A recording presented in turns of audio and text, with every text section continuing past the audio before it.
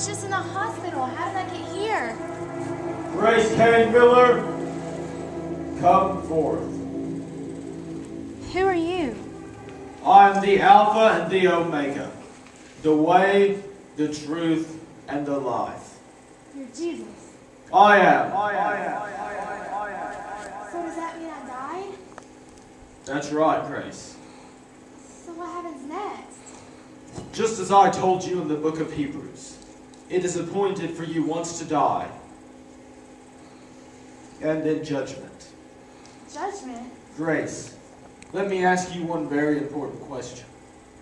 Why should I let you into my heaven? Well, I mean, I've been in church since I was a little girl. I'm there every time the doors are open. I've helped in VBS. I've helped in children's church. I've helped in those since I was a child myself. I've been on mission trips. And look at my husband, LT. I got him in church just like he should be. I read the Bible. I do what it says. I look the way I'm supposed to. I act the way I'm supposed to. I think I've done pretty well. As I spoke through my prophet Isaiah, when you compare my standard to all the good you could accomplish, your good deeds appear as filthy rags. So you're saying that all that I've done, it doesn't mean anything now?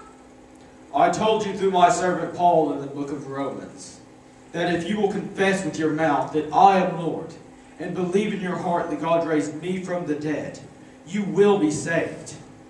For it is with your heart that you believe and are justified, and it is with your mouth that you confess and are saved. But I've done so many good things in your name. Grace! Others looked at your outside appearance, but I examined the heart. I know your motives. I know the why of your actions. You never had any faith in me. You never called upon me to be your Savior. You always thought you were good enough to do it on your own. But all men have fallen short of my Father's glory. That's why I had to die, Grace. I had to take the place of all those who would believe in me and make me Lord of their life. It was a gift offered to everyone. A gift you rejected. But now it's time for judgment. But I understand now. Isn't there something you can do? Grace, once you've stepped into this side of eternity, it's too late.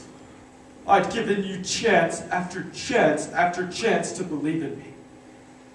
But you decided time and time again to do it on your own. I came to earth to be your Savior, Grace.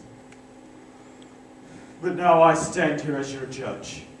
No, there has to be some way. Please, Grace Lord, Kane Miller, just one more chance. your name has not been found in the Lamb's Book of Life. No. Depart from me, No, for I never no, knew no, you. No, Lord, please. What are you doing? No, my baby! No! My baby! No!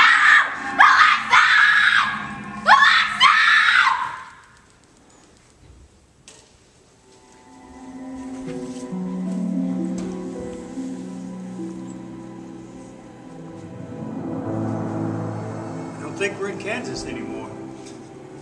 This doesn't look anything like a nursing home. Lando Tate Miller, please come forward. My Savior! My Savior! LT, I need to ask you one very important question. Yes, Lord. Why should I let you into my heaven? The fact is, you shouldn't, Lord. I don't deserve it. I put sin before you so many times in my life. And you said that sin would result in death. I stand on the promise, Lord, that all who call upon the name of the Lord will be saved. I surrendered my life to you. I made you Lord of my life. I know that you would never leave me nor forsake me. I stand on the promise of the sacrificial offering that you made on the cross. Jesus, you're the only way. You're my only hope. Jesus, you're where I place my faith. Well done, my good and faithful servant. Your faith shall now end in sight. Oh, praise you, Jesus. Praise you. Praise God. Praise God Almighty.